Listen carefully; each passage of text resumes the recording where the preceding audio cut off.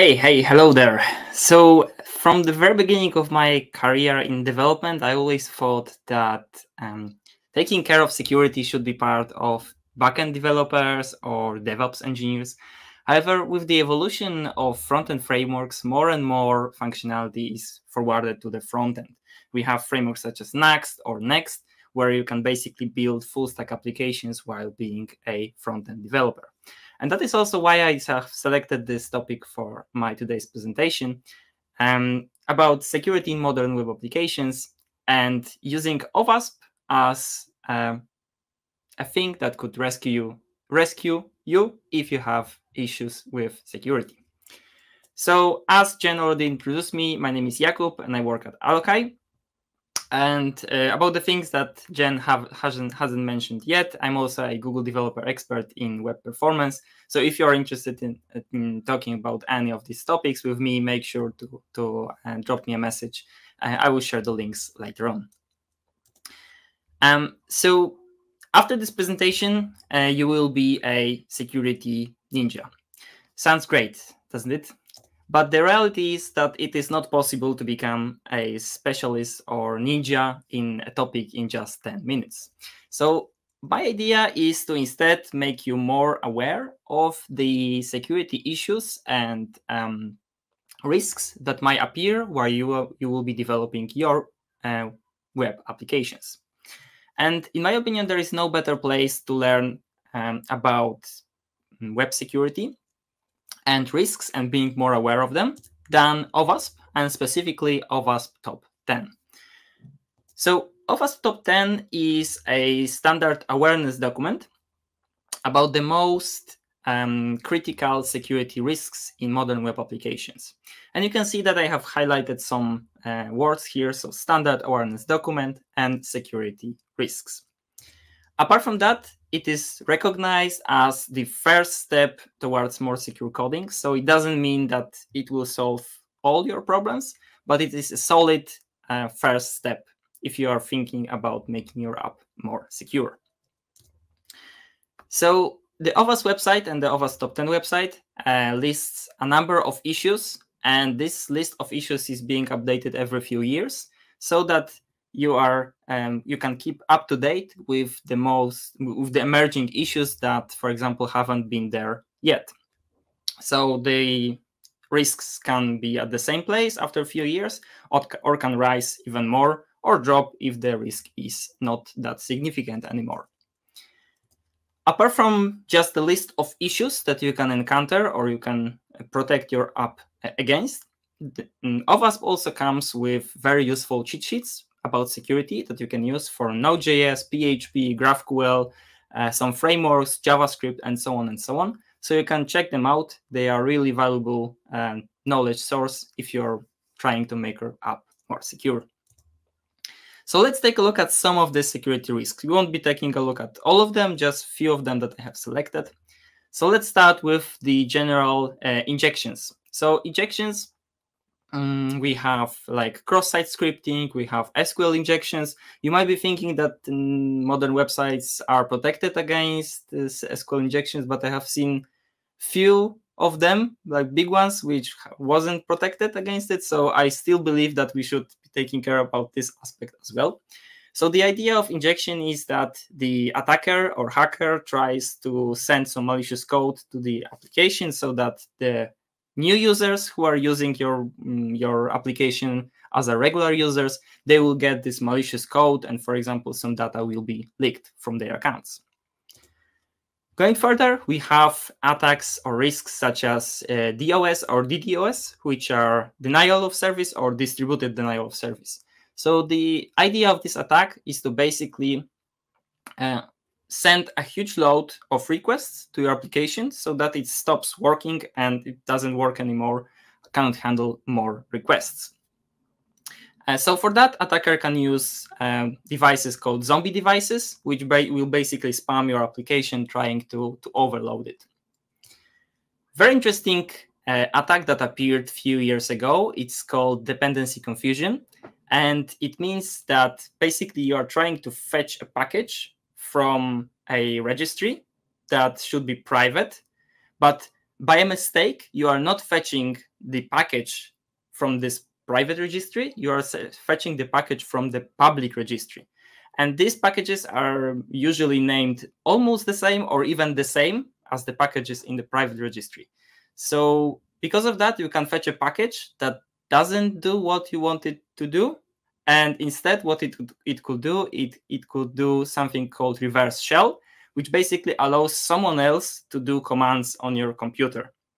And you might be thinking that this is strange risk, but the person who discovered this issue discovered also that the affected companies for this particular attack were companies such as Netflix, Facebook, PayPal, Tesla, and so on and so on. So pretty big ones.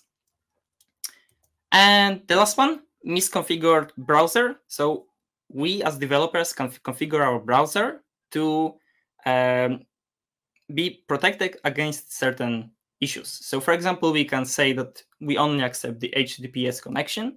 We don't allow certain features such as microphone to be enabled, or we only allow to fetch resources on our website from certain domain or from certain website.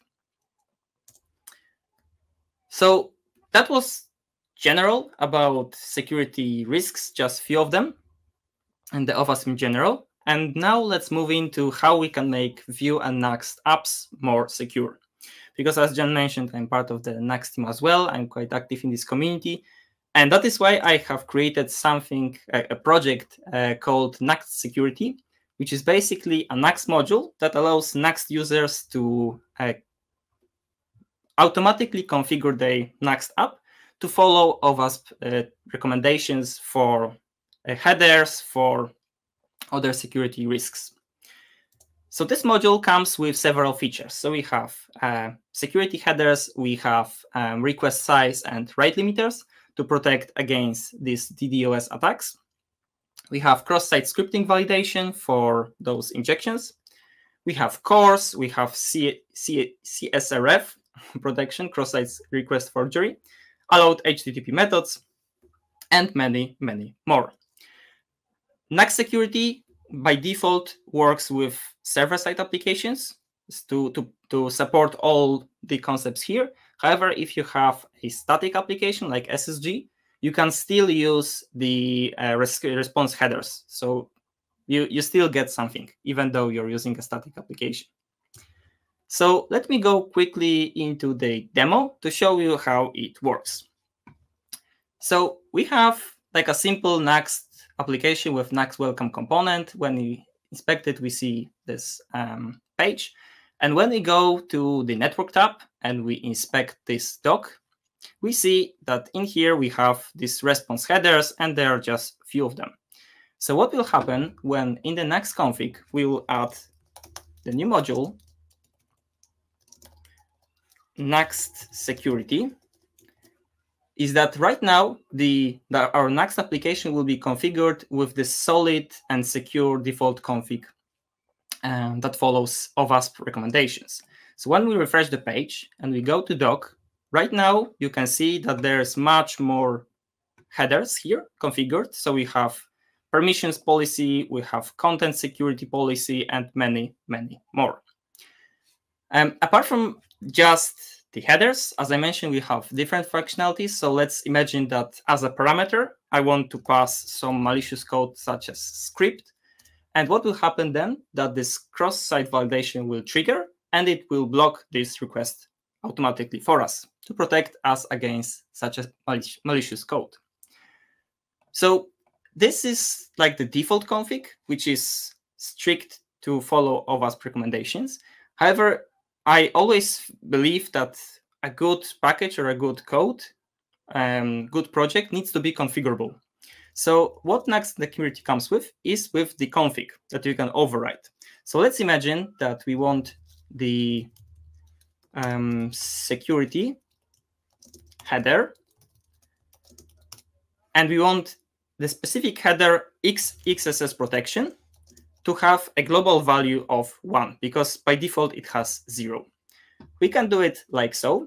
And when we inspect the browser, but not with this malicious code in here, we can see just below that right now this XSS protection is 1. We can configure all the headers here, but we can also configure other functionalities of the module. So for example, we can configure here the rate limiter. And the rate limiter allows us to also pass the tokens per interval. I will set it to 5, and interval to, let's say, 10 seconds.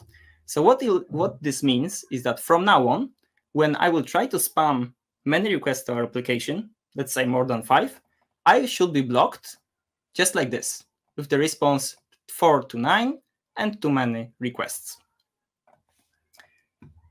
Apart from that, I can also disable certain functionalities if I don't want them. So for example, I don't want this XSS validator, and I can set it to false. And as Next allows you to modify almost everything in your app, not just global, but also per route. So we can also configure it like this. So we can pass route rules. And in here, we can say, for example, that we have a secret route where we want this security, and we want the header of this XSS protection, and we want it to set to 0.